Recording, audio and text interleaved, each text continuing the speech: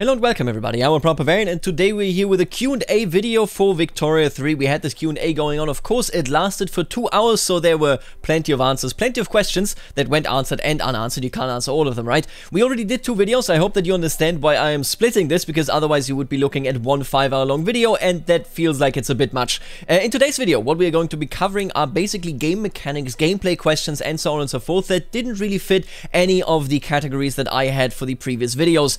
Sometimes there may be some overlap, but usually it's something that is a bit out of left field, right? Nonetheless, many of these were quite interesting, so let's just jump in and let's start with this one.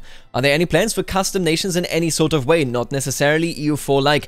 We want to focus on the actual historical nations and content for release, but long-term, maybe. So this is quite interesting. Now, the question in particular says not necessarily EU4-like. I actually thought to myself that if they did this in the EU4 custom nation creator, style, but for Victoria 3, I thought it would be quite interesting, because we are looking, of course, with the EU4 one at something where you define a primary culture, maybe a government form, right, a primary religion, and so on and so forth, and that can then simply be applied on the actual pops that are within your state. For example, hey, if you are in southern France, then you could just have Occitania, create that state, make as accepted cultures. I don't know where we are splitting there, right? Is it Occitan, or do they only have French? Either way, that is something that I would like to see, even if it is very much like the EU4 nation creator, but it very much shouldn't be a priority. I will tell you though, I have plenty of ideas where I would make some fun nations. At the end of the day, of course, having individually new nations is always better if you do it in a fully all-encompassing mod, but if you don't have the time to do that, hey, as long as the pops react to your new state in a logical manner, if they share the primary culture, then they won't care that you are a new state all of a sudden. I think you could implement that. It would be pretty cool either way.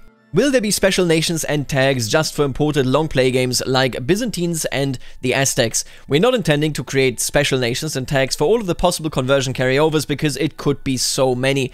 That being said, we have added a few Easter eggs here and there, so we do already know, I believe, that if you enable the game rule, so they're managing this via the game rule system, if you enable the game rule for basically wacky nations, right, you can recreate things such as the East Roman Empire, maybe even the Roman Empire itself, maybe the Holy Roman Empire, whatever else there is. I'm thinking about it. I mean, there's so many options. You could even go with England. If you conquer it as the Danish, you could form the Danelaw, the North Sea Empire, that sort of stuff, right? So some quasi-ridiculous stuff. Not all of it is all that ridiculous. I think the East Roman Empire is actually a very delicate topic, since that isn't as far removed as people think it to be.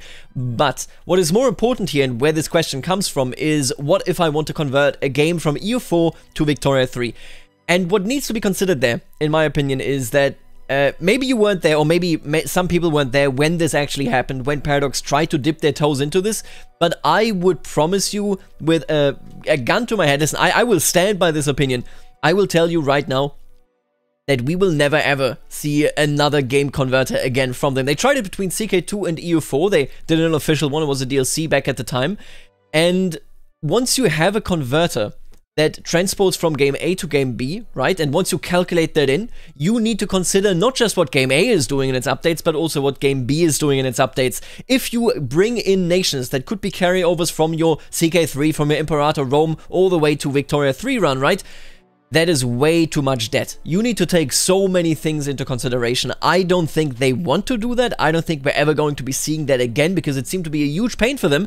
So if anything, hey, you get some custom Easter egg nations, right? But yeah, definitely never expect anything related to this sort of long play carryover support. For that, these days, there are modding communities that do this. And I think, honestly, that's the best way where it should be, because listen, I'll be honest with you, and this is just a very small tangent, I promise. But most people don't finish playing their games. Most people do not finish it. Most of the games are not designed to finish it. EU4 at the end of it is just mega blob fest, basically. There's nothing else going on. There's a few gigantic blobs. It's not a well-balanced world, how it should be. And with that in mind, I don't think a converter from the company is worth it. If you really want to go through it with a mega campaign, there will also be a lot of fine-tuning there. I think actually some of the devs, I think Grugi, may God bless him, Grugi did a mega campaign with other devs, and they did so much fine-tuning in the numbers that they changed. Yeah, basically, never expect this sort of stuff. They will not do it again. I promise you this, just out of experience here. Will we see models of trains move around the railways on the map? Will they go choo-choo if we zoom in close enough? The latter question is very important to me. The trains do indeed travel around on the map and go choo-choo. In fact, the trains even go chugga-chugga. So obviously, bit of a meme question, but I like this one. because what they are considering here very much is the visual representation of your infrastructure. So far, and maybe this is still coming, I very much personally hope so, there is, and this is wild even to me as somebody that was in favor or is in favor of the new warfare concept, but so far we haven't seen anything other than devastation of, you know, for example, soldiers being depicted, trenches being depicted, and so on. And that does make you worry, right? We have seen trains, we have seen carriages in previous screenshots, I think in previous footage as well, but we haven't seen much about it, we haven't heard much about it. I hope that we will learn a bit more about that. So this question is relevant to me as insofar as they clearly realize that you need a visual representation to make it all feel tangible. I hope that the philosophy that they have for trains, where they go choo-choo and chugga-chugga, also plays a big role, of course, for how they do warfare, for how they do naval battles, naval engagements, that sort of thing, right? I want visual representation. It plays a big role in my honest opinion. Any interesting new modding capability compared to CK3 planned that you can share? A major addition is the ability to mod AI strategies that govern all sorts of AI behavior, like which specific land it wants to conquer, if any, which goods and buildings it wants to focus on, which politics it favors, and so on. There'll be a dev diary on this at a later point. This comes directly from Wiz. I really love this. So, having followed the CK3 modding community for a while now, and hearing both the positive sides, most of the modding that you can do in CK3 is so much simpler compared to any game that came before it. Then there's some other stuff like UI widgets, not that that needs to mean anything to you, but there are also aspects, of course, where modders say we would like to have this changed, and the CK3 team is listening, to be fair, you know. Much of what I just mentioned, and much of what I'm not mentioning, because it's just too much, and even I understand only half of it, will be in 1.5, so with a royal court that has already been confirmed by the developers for CK3, and yet, of course, there's always something that can be done. And this sort of AI strategy that can be done in hopefully a very, very grand way, where we have a lot of factors, a lot of potential choices that the AI can make, what they should focus on, what sort of resources, what sort of land, etc., etc.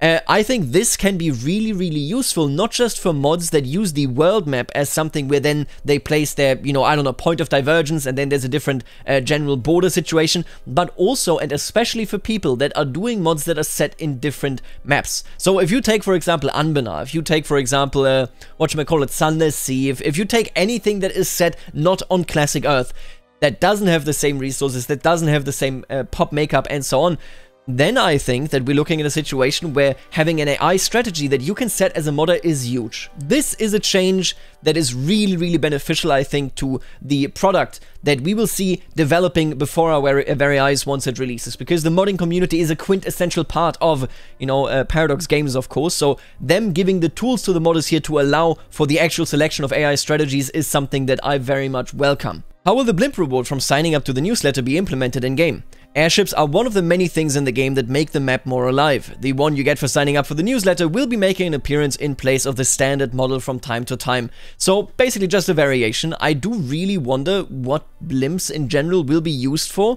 You know, what are they represented for? Maybe they're represented for actual military campaigns. That was, of course, something in consideration. But there is, of course, this big aspect as well when it comes to the civilian use of it. I mean, in this time frame, or at the end of this time frame, I should say, the Hindenburg plays a significant role there as well. I am really hoping that the map, not just with the trains, not just with the soldiers, but also with blimps, maybe with some cars, that sort of stuff, will come alive. In my opinion, one of the big things, frankly, maybe even some pops sometimes, like even if it's just a tiny thing, if a city is rioting, you know, maybe we could see some people with signs similar to Anno 1800, but I think I'm dreaming too big there. I don't think that is happening. Either way, the blimp will basically be for the purpose of just eye candy. Are there historical event chains in-game to portray certain historical events that can't be shown by organic mechanics? We'll be talking about the vision for content in a future dev diary, but very broadly, I can say that content should emerge when the historical conditions make sense. Some of that will be country-specific. We will see something related to this at a later in a later question, but this is interesting with what we know about journals as well, you know. Obviously, they have talked about this dynamic content delivery system for quite some time. What exactly that means is, you know, hey, my guess is as good as yours, I think, but what it should mean, or what it might mean from what they have at least told us so far, is that basically, even if you're not the right country, if you have the right conditions for example, communism, then that will spawn in your country. That will occur in your country because it makes sense right there. Karl Marx may still alive, may still be alive. He may already be dead. He may not even be born. Actually, I think he's like born during the entire section of this game, now that I think about it, right?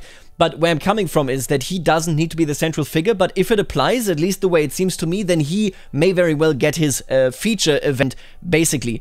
I am very curious about content delivery. We have seen the journal system a bit, but nothing in detail. I said back then when we looked at journals in particular, I think that was when it came to the new screenshots, I said that I really hope that Victoria 3 will be working more with basically generated missions, similar to how Imperator Rome was trying to do it, but even less tight than that. Basically just something that happens whenever the occurrence is, you know, available in a state, be it urbanizing a state, be it industrializing a state, that sort of stuff, be it starting a war against somebody else. If they work more with missions and with actual, basically, you could call it a quest, but I would call it more like just a storyline, right, that unfolds as you, for example, legalize opium, that sort of stuff. If they work primarily with that, I would be insanely happy, and I hope that this will also then, you know, if the opportunity arrives, that this will also allow for historical events to happen as they did. Here's a neat one. Is colorblindness considered in the design of the UI? Yes, I can say we've been working towards addressing some colorblindness issues with our game, particularly because it is more number heavy than any other. We've been working on a dynamic setting that should allow for us to expand its coverage and hopefully, don't confirm quote me here, allow for modding as well to help cover all the various possibilities. Maybe we can do a dev diary on it in the future. This is a really neat one. I think that I can't count how many complaints about, you know, issues for colorblind people I have seen, be it on Reddit, be in the forums, be it on my channel. I've seen a number of those, a large number of those. So I'm very happy to see that they are, of course, taking care for that. The more accessible the UI of the game is, the better it is, because, and I've said this ages ago, I don't think we've talked about this in a while, but there's a difference in my eyes, you know, between complexity, genuine complexity, and complexity just because it's inaccessible. Many of the older games that we have, including Victoria 2, very much including Victoria 2, are primarily not accessible. The UI is making it hard for you to read, not to mention, of course, if you're colorblind, for example, that makes it significantly worse. Now with this, you know, with Victoria 3, where it is so important to know whether a number, for example, is green, whether it is red, whether there are any other shades involved there, whether a light or a dark green means a difference, right? That sort of stuff. They should be very considerate about this, and I'm happy to see that they're doing it so that then the UI makes the game accessible and the true complexity of Victoria 3 can basically be judged. Will we be able to zoom out fully and see the whole world? Yes, and we put a keyboard shortcut in for you to instantly zoom out, and then you can click the map plus release the shortcut to instantly zoom in there. I love that. No longer will I have to scroll endlessly. Big fan of this. I think this is just a pretty basic convenience, but it's one of those conveniences that I don't think we've ever really had, and it's the first convenience where I'm personally saying they took away the minimap, you know, for example, in Hoi 4, and I said, hey, I kind of work with the minimap a lot, and I may no longer do that. Getting the all general overview right and then being able to zoom in, that is a big step, that is a big positive step, so big fan of this small, convenient tidbit. Can states be renamed, or will there be decisions to change state names to their historical ones once they've been conquered by another country? So I think what mostly would apply here is, for example, Alsace-Lorraine and then Elsass-Lothringen if Germany were to conquer it, right? As answered previously, we're not going to have player-named entities at release, but hopefully post-release. However, states are dynamically named based on various factors and can even have very specific names under certain circumstances. So no more British Columbia. Right, that one is a good one. The fact that they're actually accounting for that. I'm very curious for how you know, dynamic it is. The fact that you can't rename anything for launch, yes, it's not a priority, but I do think that there's a lot of roleplay potential in that. There's a lot of just micro focus on that, basically, where you just say, yeah, okay, I renamed the city in the glory of the Kaiser, and that is part of how you play the game. Similar to how, for example, you know, you currently can't, I still think it's the case currently, right? But you can't rename your grandchildren if they're born at your court in CK3, whereas you could do it in CK2. Maybe it already changed for CK3, but I know that at least at launch it wasn't the case. I think this is something that I would be very happy about. Long term, of course, we're also looking at a situation where the more flexible the renaming system is to begin with, and they say that they already have a dynamically renaming system in place, right? But the more flexible it is, the easier it will be to have far-reaching systems underneath that. What I mean, for example, is in CK3 you have the community title project, the community names project. Honestly, they changed the name. Hey, don't sue me for not remembering the name anymore. No, I love them. Gib is the project leader, if I'm not mistaken, and they do great work in the sense that if you as a culture conquer territory that there is a name for this territory for, it will automatically rename. So there is a lot of micro in there, or rather it takes away a lot of micro that you would manually have to do and lets you roleplay quite significantly. The more flexible the Victoria 3 system is, the more can a mod like this one also be applied there, where then, you know, hey, I don't know, maybe every single state in Africa has, for example, terms for German, terms for English, for French, for Chinese, and so on and so forth, right? Making it so that it's actually quite interesting to conquer something and then see, hey, yeah, this is my possession now. This actually changed the name. It wasn't just named, you know, the British conquer, I don't know, German Southwest Africa, and then it's called British German Southwest West Africa. Let's hope that that is indeed no longer happening. Can you list some formidable nations? This one is an interesting one, although the answer is a bit of a meme. Sure, there's Italy and Germany and Ethiopia, that's a cool one, and Yugoslavia, that's also a cool one. Obviously, this is a bit of a meme question. The implication here appears to be that Ophelov has been posed here, that there are basically a boatload of formables, and they don't want to talk about it right now. They want to, you know, save that maybe for a dev diary, maybe just for, I don't know, an update video, something like that. And I find that interesting. We talked about this in a different video as well, that since your rank of a country can increase, and that gives you more prestige, you need to have a lot of possibilities in a lot of places, right? Let's think, for example, about Krakow. Krakow is a city-state. If you became, I don't know, Upper Poland, right? So the duchy tier, if you want to call it that, the region tier. If you became that, that should be a higher level. If you became the Kingdom of Poland, that should be even higher. And then if you, I don't know, became the Polish-Lithuanian Commonwealth, for example, that should put you in a position of actually being, you know, an empire. And that is interesting to me. Technically, it's a king. I know, listen, don't worry about it, okay? But that is interesting to me because you would need such a ladder, such a rising up progression in basically all locations. Maybe France can just declare itself an empire. Maybe we're looking at a different situation, you know, where certain areas just don't have it. Is Iberia just the empire title for Iberia? Can I, as a colonial overlord, name myself emperor in my colony if I have an entire region? There are a lot of questions, in my opinion, when it comes to formidable nations, since they aren't just, okay, here's a reward for you expanding. Rather, they actually have a gameplay impact in the form of giving you prestige. Again, sadly, not too much here, but we know Yugoslavia exists. That means Serbia can form Yugoslavia, and maybe you can form, like, let's say the Balkans, maybe the Serbian Empire. That was a thing that they did, you know, for a while. The Bulgarian Empire, maybe. Yeah, I have no idea how the progress there works, but that is something to keep an eye on. So take this question and answer as a reminder. How much exactly is the role of characters in Victoria 3? For example, characters like Bismarck, who were crucial to their nations and also the whole world's fate during this era. How would people like him with their ups and downs in their careers be represented? I would contest that great man theory interpretation of history. It's not all about the bald man with a pointy helmet. Characters can agitate for things, but it's the force of whole groups of peoples with a common interest groups. That gives the real push for change and domestic politics and foreign affairs. So, first of all, I completely agree with Ophelov. Second of all, I have seen different approaches. I know people that basically say, why are characters in Victoria 3 in the first place? That really sucks. I don't care for characters. This is the radical opposition, if you will. This is the point of view where it's like characters should be a huge thing that matters, maybe bigger than interest groups, right?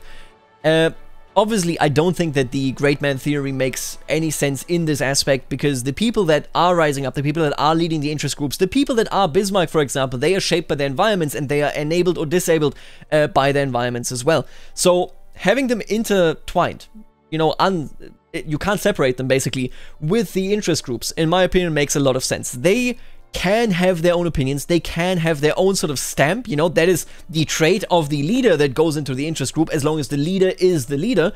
But the interest group itself goes deeper. The interest group itself is made up of thousands, possibly millions of members, and they have interests that won't just change entirely just because there's a new leader. Bismarck didn't come and then convinced everybody of a completely different vision. No, he just had a very specific form of a vision that already existed, in particular, of course, with the Junker and with the old, you know, royals within Prussia itself, where he basically said, okay, what I see myself as is the preserver of Prussian power, of the king's power, and I serve the king. There were a lot of loyalists there, there were a lot of anti-democratic, anti-parliament factions in there, but he didn't pick up anything completely new. What his opinions were was already definitely covered by the main interest groups there as well. Nonetheless, I do also want to approach the people that basically say, I didn't ask for characters, you know, we had generals and whatnot, of course, as characters in Victoria 2 as well. Technically also the actual, I mean, characters in Victoria 2 outside of the generals meant barely anything, but people that are out there and say, why are you putting these characters in? This should be all about pops.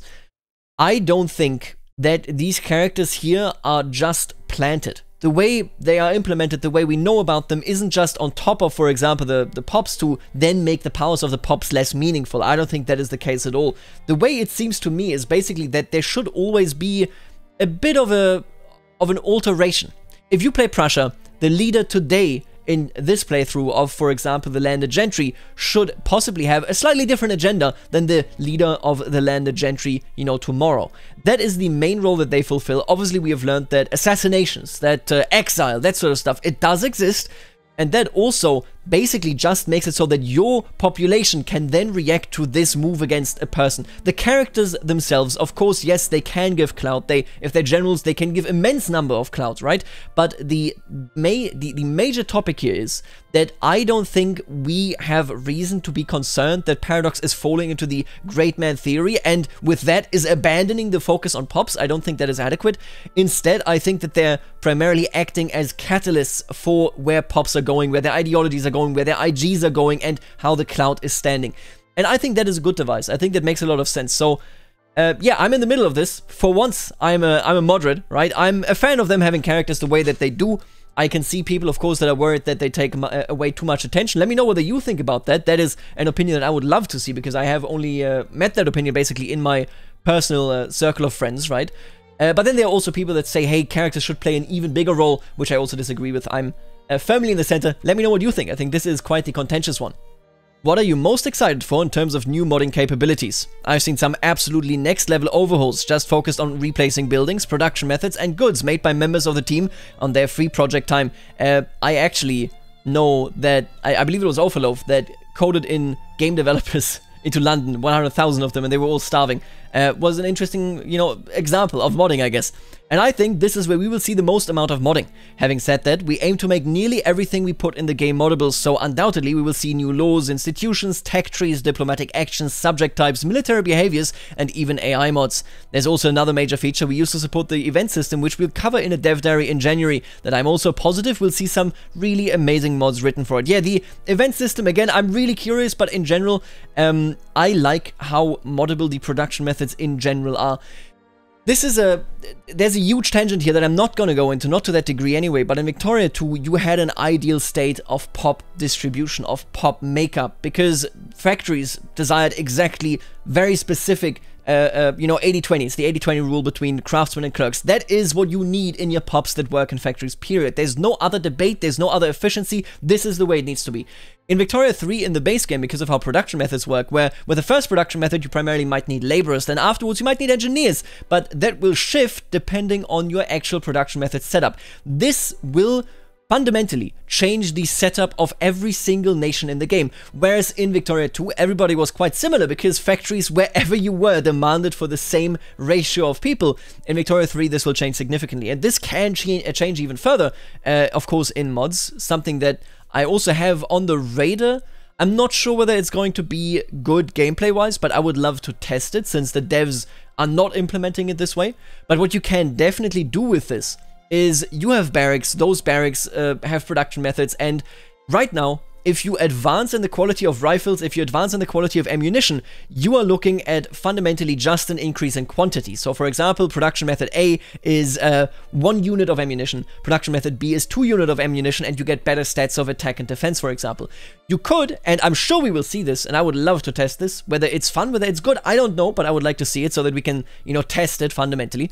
You could mod in something where the barracks have production methods, much like we had it just now. They increase the stats of your actual companies, but instead of ammunition, you know, just 1 unit and then 2 units, it's like ammunition A. So I don't know what sort of ammunition, for example, but then the second one would be ammunition B, or flint-locked rifles, or, you know, machine guns, and those actually require different gun goods, right? That is something that currently or won't be in vanilla, because it has been deemed to be very cumbersome, and I can see it. There are some doubts that I have, because I think trade would be completely annoying, very, very annoying. You need to trade for very specific items, basically. I would like to see this in action. I would like to see how it goes, whether you can make this work. And excitingly, much like Mikael Andersson says right here, you can make this work in modding. So yeah, very excited to see how that pans out once they actually get their hands on the game, to show us a mod like this and see whether it is fun or whether it isn't fun. Are there any alt history formables? We certainly have some, and we'd like to add more before release. Scandinavia and Grand Columbia are some examples. Just so you know, those two are now definitely confirmed. I think Scandinavia was never in question. Hey, this is a Swedish game company. Sweden is going to be insanely overpowered, and Scandinavia, I'm sure when you form it, gives you 1000 prestige. What are some of the biggest quality of life changes that are planned or that have been made? There is a lot, but just to take one example, we've implemented prediction functions when you change a prediction method or expand a building for how profitable the method building will be. So it basically will tell you this is what it will look like. If you change it to this production method, you will make more money, you will have more expenses, and in the end you come out better or worse. This in itself isn't new, but what is new about it is that the prediction takes into account factors such as how prices are going to change, not just from that particular building method, but also from every other building currently in your construction queue. Pop goods substitution, so you can see if there's potential for a good to be consumed, even if it's not currently consumed. Oh my god, this is so beautiful to read, and so on. These predictions are actually also used by the AI to be able to far more accurately plan out its economic decisions than in our other games. This is such a powerful tool. You can actually tell where in the future a price will very likely be. Again, this doesn't necessarily account for what other states are doing, how your market is behaving, what other states in your market are doing outside of your market, whether they're exporting, importing, but it takes a lot into account that is at least going on your end of things.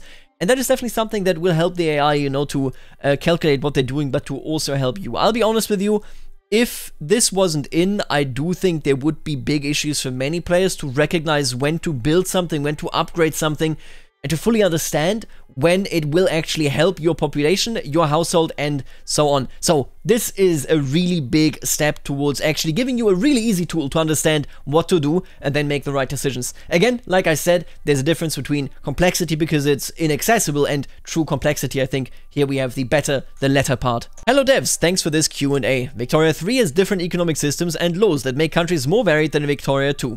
During your playtests, have you seen the same nation, for example the United States of America, play out in a very different way? Could you give an example perhaps? Thanks. I've seen theocratic United States of America.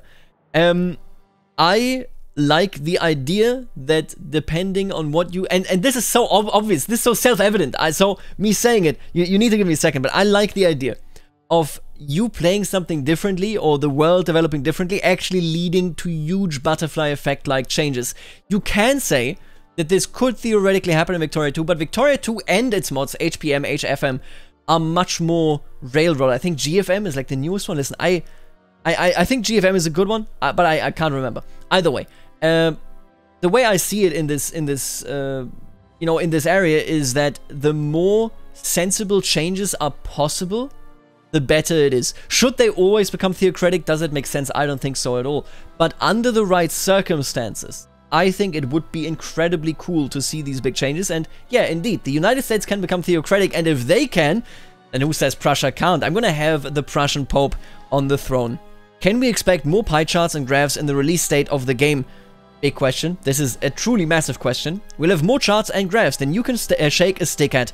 We recently rewrote our trends backend system to be able to support a ridiculous amount of data sampling, just so that we can give you more charts. Thank you.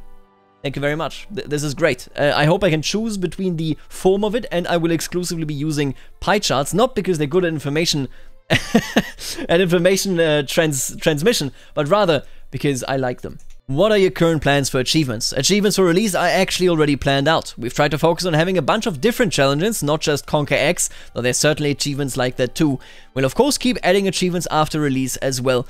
Yeah, honestly, the achievement culture is all over the place in Paradox games. Seeker 3 is super easy achievements, most of them.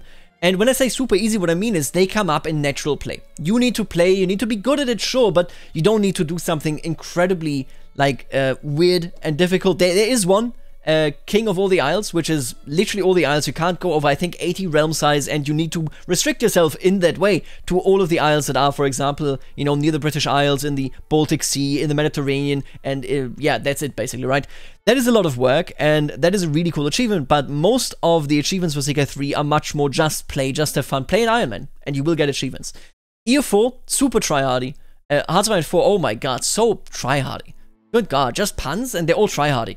CK2, a lot of tryhardy stuff as well. I tell you that as somebody that has 100% at CK2, but like, oh my god, so much tryhardy stuff. I had to play to the end day 3 times, from 867, 769, and 1066, so that I could get all 3 of those achievements.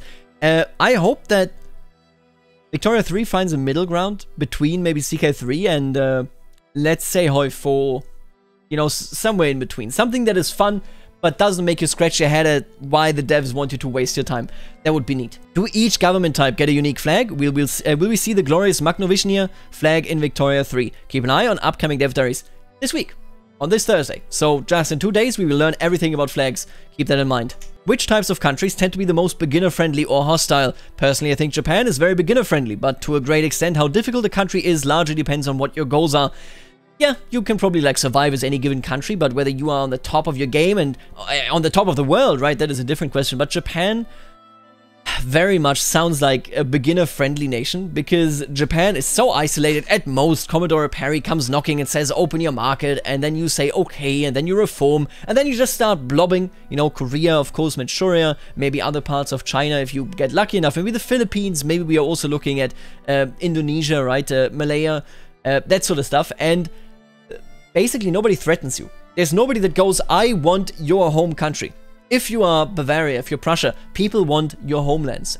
So in that sense, I definitely think Japan is one of the easier countries. It will also be my go-to country to learn about unrecognized gameplay, because Japan is obviously expected to become recognized as the game proceeds, meaning that you are meant to get it done. So I assume that it should be fairly beginner-friendly to actually get it done. I will definitely do that as my first unrecognized game whenever the game becomes available. Will becoming a formable nation be an immediate button click, or will it have to go through a process like laws do?